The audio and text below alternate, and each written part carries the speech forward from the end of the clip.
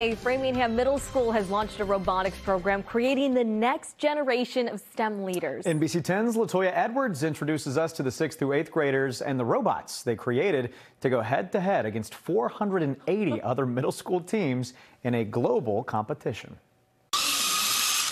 Move over, Elon Musk and Mark Zuckerberg. Meet the next generation of high-level thinkers. If you have a goal in robotics, you can probably accomplish it. You just have to kind of work towards it. We get to learn things like coding, designing, and the engineering process. So we need to... The Walsh Middle School robotics team in Framingham is putting the finishing touches on their entries in the Robotics World Championship in Dallas, Texas. It's just such a blast to make it there, and being there is a transformative experience for our students because everything is like, you know, take a middle school scale and you magnify it like 1,000 times.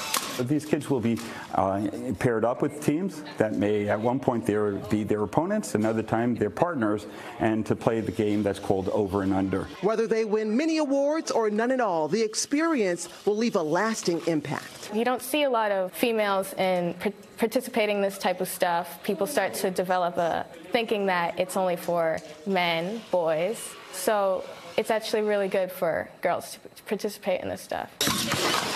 They get a lot more from it. They develop so many skills, problem-solving skills on the engineering and technical side, to be sure, but they also develop a lot of collaborative teamwork kind of experiencing. Because one had 6 and one. Do you guys know you're brilliant?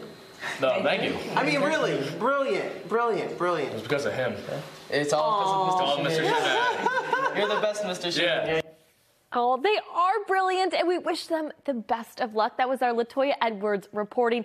Nearly all of those students are planning on becoming engineers, and this weekend they board a plane to Texas to compete against thousands of other students in a Robotics World Championship.